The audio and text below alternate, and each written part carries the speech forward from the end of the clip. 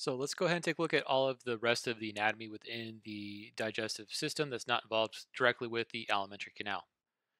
So the first thing we're going to look at is the anatomy of the oral opening. In the anatomy of the oral opening, we're going to have things such as the hard and soft palate, the teeth, connecting the teeth to and surrounding the avulus within the maxilla and the mandible will be the gingiva, or what people refer to as the quote unquote gums.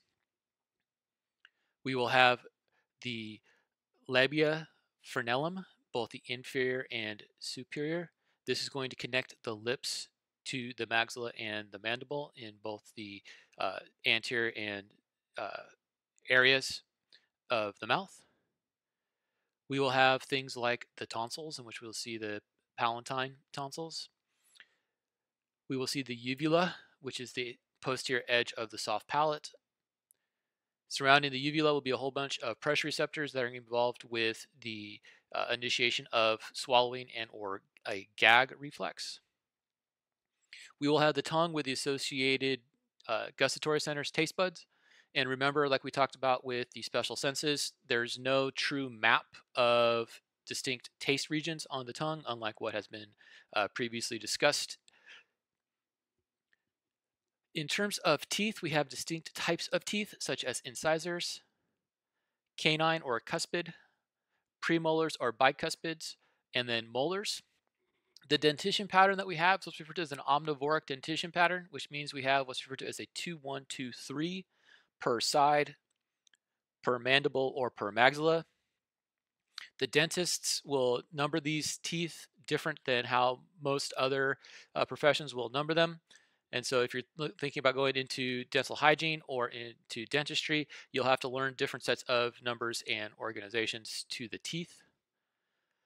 This 2-1-2-3 patterning means that there are two incisors, one canine or cuspid tooth, two premolars or bicuspid teeth, and then three molars. Along with this dentition pattern, we will have various eruption patterns of teeth where you will have two full sets of teeth for everything but the molars, where you only have one set of molars. We'll talk about what each tooth does here in a second. Along with these structures, we're going to have associated structures such as the salivary glands, which include the parotid gland with its associated parotid duct, the submandibular gland, sublingual gland, as well as muscles that are going to be involved with mastication, such as the masseter, the temporalis, the tergold muscles, muscles that are going to be involved with motion of the tongue, such as the mylohyoid and the tongue itself. The muscles that we're looking at here are going to be involved not only with mastication, but also with the secretion of glandular secretions from the salivary glands. We have three distinct salivary glands that are going to come into play. The three distinct salivary glands have slightly different glandular structures to them, in which we have the submandibular, sublingual, and parotid. The sublingual does not have a true ductal network to it, unlike the submandibular or parotid, where the parotid actually has a full elongated duct. The sublingual, on the other hand, will be releasing secretions into what is referred to as the sublingual duct. However, the sublingual duct doesn't have an actual excretory duct associated with it. It will simply allow for leaching of materials from the colloids surrounding the acinar cells within the sublingual gland to move into the oral opening itself. The submandibular and parotid glands have acinar clusters that do not form colloid clusters. However, the secretions themselves will go directly into the ducts, and then from the ducts they'll go ahead and move into the oral opening. In the study packet, I've given you a little bit more detail into the types of chemicals that we'll see with saliva and the overall function of saliva.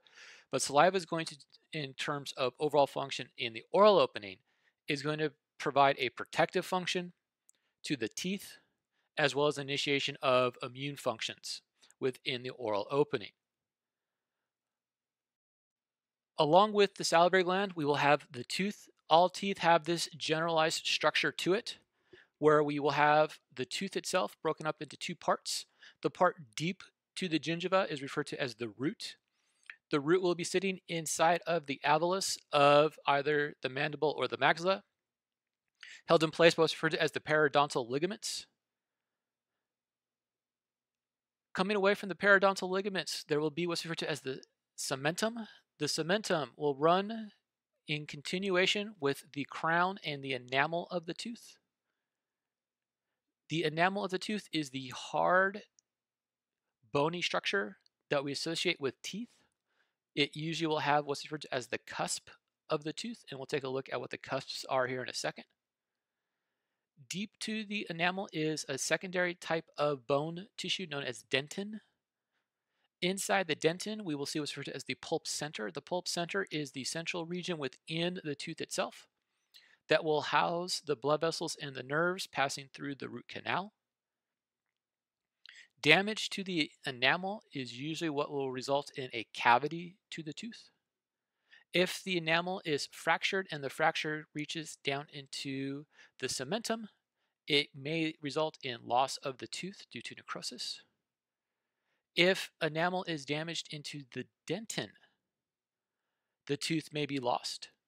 And the loss of the tooth will result through processes of root canal. And in the root canal, what's going to happen is that the dentist will go about removing the infected part of the tooth, starting from the enamel down into the pulp of the dentin.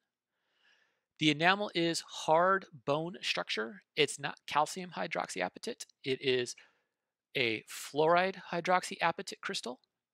This fluoride hydroxyapatite is why you need to make sure there is fluoride in small quantities within your diet.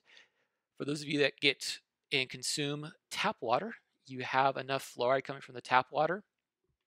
You can go about supplementing fluoride through various fluoride rinses and washes. However, you do not want to over fluorinate the tooth because it can actually lead to weakening of the enamel due to fluoride regulatory processes.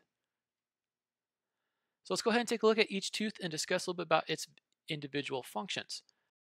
So each tooth is going to have its own anatomical shape. This anatomical shape is going to dictate the function of the tooth itself. Incisors have a beveled crown.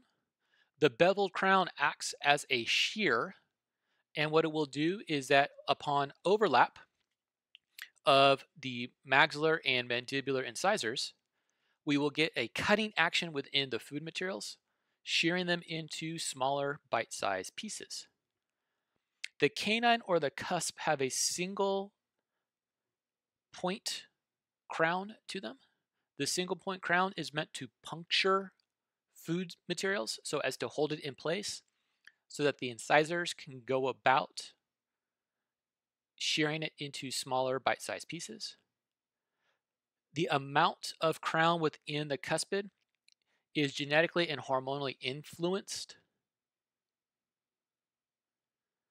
The next set of teeth is the premolar or the bicuspid. Notice how we have two distinct cusps relative to the canine with the single cusp. The premolars are going to grind and pulverize soft, pulpy material into long strands.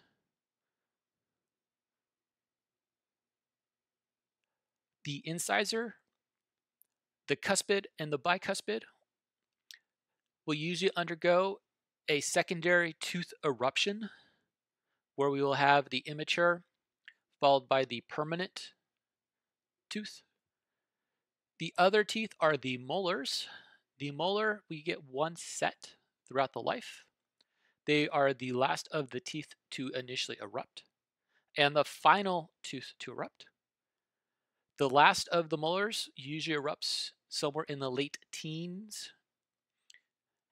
And based off of old nomenclature in terms of liability issues, the last of these molars are referenced as the wisdom tooth, an indication that the person has become wise by the time they reach 18 or 19 years of age, which can be kind of an oxymoronic and non sequitur if you think about how wise people might be in their late teenage years. The molars themselves are going to be pulverizing hard, pulpy things into smaller bits of material. So the premolars will be involved with shredding and shearing of things like meats, whereas the molars will be involved with shearing and shredding of things like vegetables and nuts. So let's work down and look at the liver and the gallbladder, and we have to think of them as connecting and working as a single unit. Now, most books will talk about the gallbladder simply as an organ that holds materials. It's not just holding materials, it will also be producing materials. Both the liver and the gallbladder will be producing bile. A majority of the bile will be coming from the liver through its excretory function. Bile will be moved from the liver into the hepatic bile ducts and then down into the common bile duct for release into the duodenal papilla via relaxation of the sphincter of Oddi.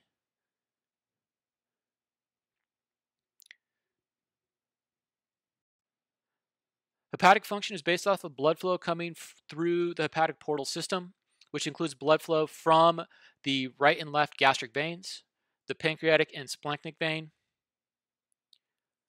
the superior and inferior mesenteric veins, and all of their venal branches coming away from the intestines. What the hepatic portal system is doing is it's shuttling blood into the liver for absorption and first pass screening of anything that happens to be coming in from the digestive system. This first pass system is part of the overall function that the liver has in terms of excretory function, but also in terms of gastrointestinal function, as it will set up post-prandial, after meal neuroendocrine responses.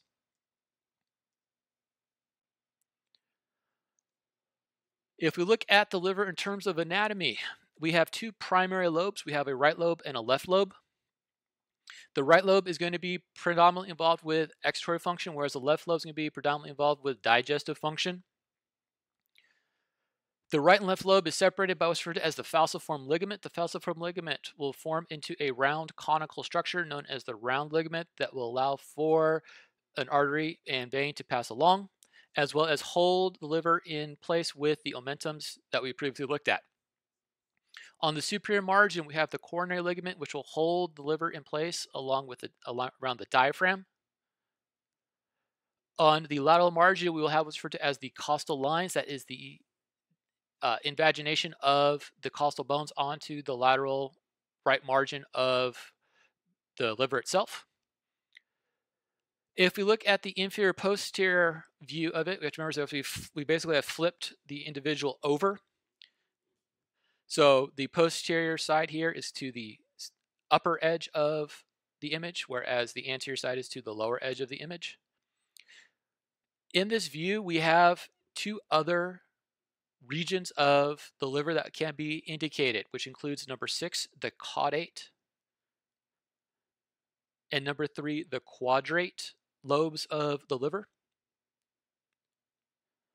We will also see the vena cava passing along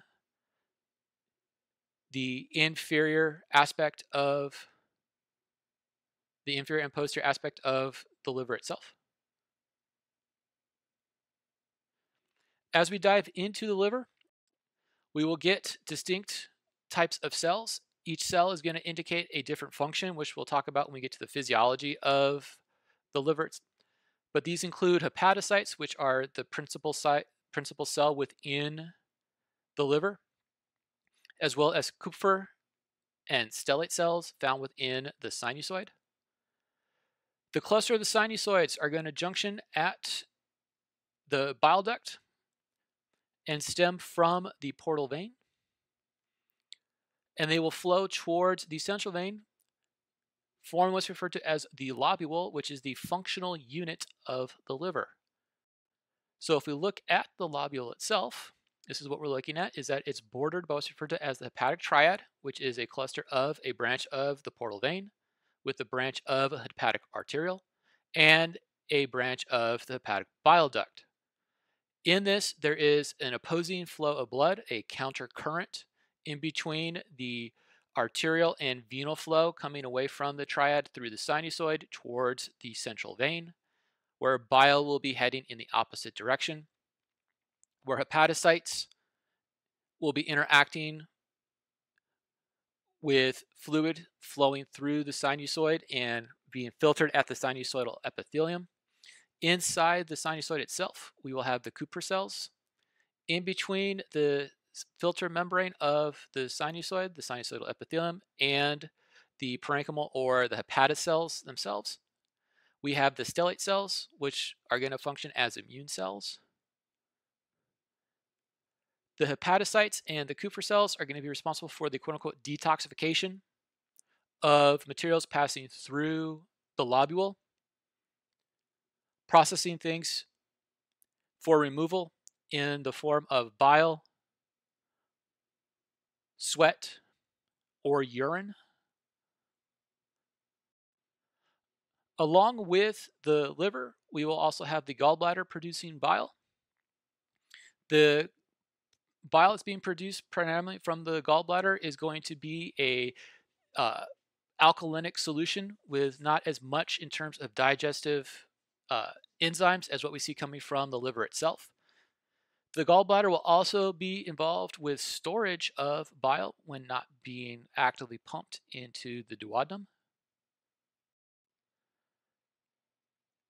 The pumping action coming from the gallbladder is regulated by the muscular layer surrounding the mucous membranes and around the cystic duct. Now, the cystic duct is kind of interesting because the cystic duct has what's referred to as myoepithelium within it. And what this myoepithelium is going to be able to do is to be able to pump bile in both directions, both towards the gallbladder as well as towards the common bile duct. During active pumping, it's going to pump in a downward fashion towards the common bile duct and then allowing for ejection through this relaxed sphincter of Oddi. However, when bile is being produced but not actively released into the duodenum, the same spiral muscles will siphon bile back towards the neck and into the body of the gallbladder. The problem with this is that the salts within bile can very easily come out of solution, and if the bile is allowed to sit within the gallbladder for extended periods of time, can lead to the gallstones that may afflict people who have excessively fatty and or spicy diets. The last of the organs that we're going to take a look at here is the pancreas. We're not going to look so much at the endocrine side, the alpha and the beta cells. We're going to look at the delta F cells and the acinar cells that are responsible for production of digestive secretions. The principal cells that we're going to be looking at here are the F cells and the acinar cells, which can be involved with the production of enzymes for digestion, as well as bicarbonate to neutralize the acids coming out of the stomach. But we also have regulations coming from the beta cells within the islets, as well as other hormones being produced by the pancreas. If we look at the pancreas itself, we have what's referred to as the body of the pancreas. The body of the pancreas is going to be anchored onto the duodenum and the duodenal curvature, whereas the tail of the pancreas is going to be angled out towards the spleen and held in place by the mesenteric and the greater omentum. Central to the body and tail of the pancreas, we will get the pancreatic duct. The pancreatic duct will head out towards the acinar cells to collect acinar secretions. Each part of the pancreas is divided into various septal lobules by the septums. Within the septums, we will see the islets of Langerhans with their capillary networks surrounding them and embedded within them. The pancreatic duct actually has a bifurcation as it starts to interact with the common bile duct. There are two distinct ducts that will come out from the pancreas. One is going to junction with the common bile duct and enter into the duodenal papilla at the sphincter of Oddi. There's a secondary duct that's going to head up towards the ampulla of Vater, which is going to attempt to neutralize with bicarbonate secretions coming from the pancreas prior to exposure to the bile bicarbonate in an attempt to prevent excessive etching of the lumen of the duodenum from the acids coming out of the stomach trapped within the chyme.